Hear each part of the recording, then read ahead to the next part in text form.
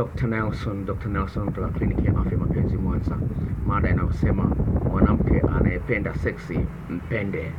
Mwanamke anayependa seksi mpende. Well, mada hii inakuja sambamba na mada ile ambayo nimeiweka hapa inayosema jinsi mwanamke anavyoanzisha tendo la ndoa. Jinsi gani mwanamke anaweza kuanzisha tendo la ndoa. Hiyo ni mada ambayo inakwenda sambamba na hii. Well, mwanamke ambaye anapenda tendo la ndoa mara nyingi ni mwanamke ambaye anakupenda na umempa sababu ya yeye kukupenda wewe na kupendelea kufanya mapenzi na wewe. Hii ni kesi ambayo inaweza kusaidia jinsi gani mwanamke huyu anauona utamu wako, na kamwe usijaribishe kumkatisha tamaa katika eneo hilo. Wako wanawake wengi ambao wanapenda seksi lakini wamekatishwa tamaa na wanaume walionao, jambo ambalo si zuri.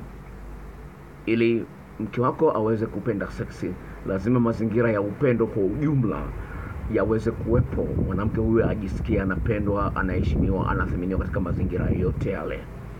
Sasa pasipo hilo itakuwa vigumu kwa mwanamke kupendelea tendo la ndoa.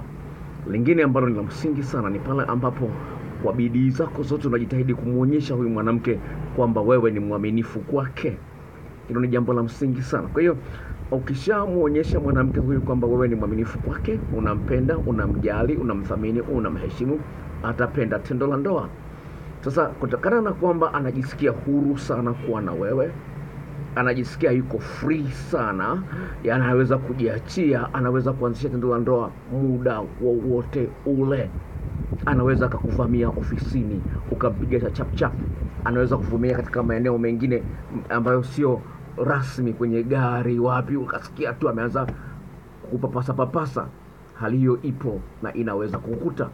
Sasa unapokutana na mwanamke ambaye anapenda tendo la ndoa, jitahidi sana uweze kuboresha ufundi wako katika eneo hilo, ili kila anapohitaji ufanye naye tendo la ndoa uhakikishe anafika kileleni.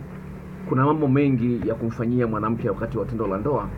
Hayo inapasa uyafuatilie ili mwanamke huyu awe ana uhakika kila anapoanzisha tendo la ndoa anapata jibu kwamba mpenzi wangu anajua mapenzi ya kitandani, atanifikisha kileleni bila mashaka yoyote.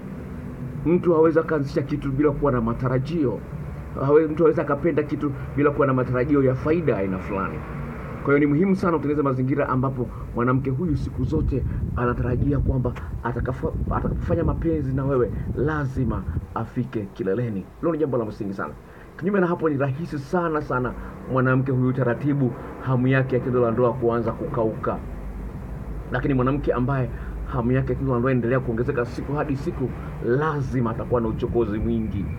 Uchokozi huo uone kama ni uthibitisho kwamba huyu mwanamke anakupenda, anakuthamini na anataka uwe mwanamume wa pekee kwake.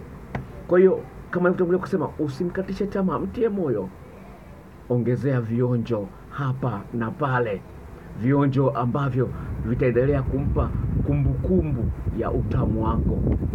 Pasipo vionjo hivyo, utajikuta kwamba baada ya muda fulani mwanamke huyu anatafuta visingizio vya kukataa tendo la ndoa. Mwanzoni alikuwa anapenda mara kwa mara, lakini baada ya kuona kwamba ukumpa support atakata tamaa.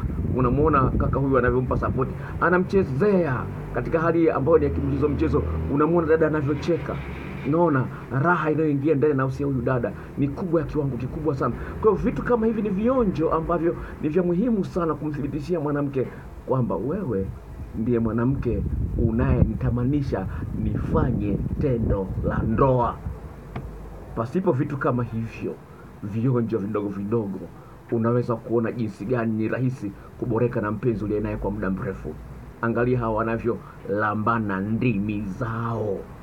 Unaweza kuona vitu kama hivyo, jinsi gani inaweza kuondoa kuboreka na mpenzi mmoja wa muda mrefu. Ili uweze kuondoa hali ya kuboreka na mpenzi wa muda mrefu, lazima kuwepo na vitu tofauti vya kufanyiana. Pasipo vitu hivyo tofauti vya kufanyiana, ni rahisi sana kuboreka. Ukajikuta kwamba labda nikichepuka ndo nitapata utamu mpya. Kwa hiyo watu wengi wanachepuka kwa sababu gani? Hakuna vionjo vya design kama hivyo, vitu vinavyoleta utofauti.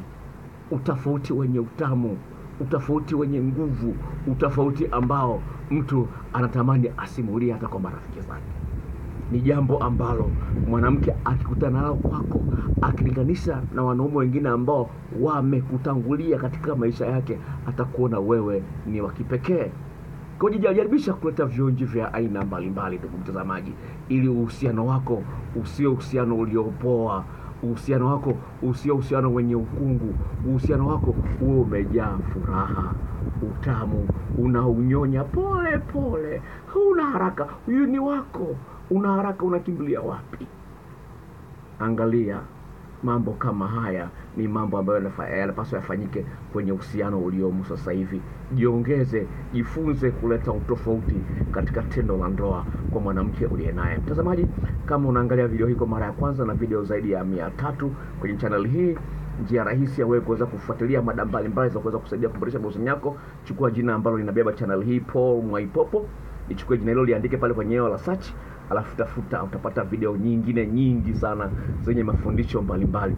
Iwapo unahitaji video za kufundisha jinsi ya kumwandaa mwanaume au kumwandaa mwanamke ana maeneo 14 ambayo yanahitaji uandalizi kutoka mwanaume, na mwanaume ana maeneo 11 katika mwili wake ambayo yanahitaji uandalizi kutoka kwa mwanamke. Hivyo video clips na majarida yenye maelekezo, yote hivyo unaweza kutumia kwa njia ya Gmail na utapata bila gharama kubwa sana. Gharama yake ni shilingi 10,000 tu.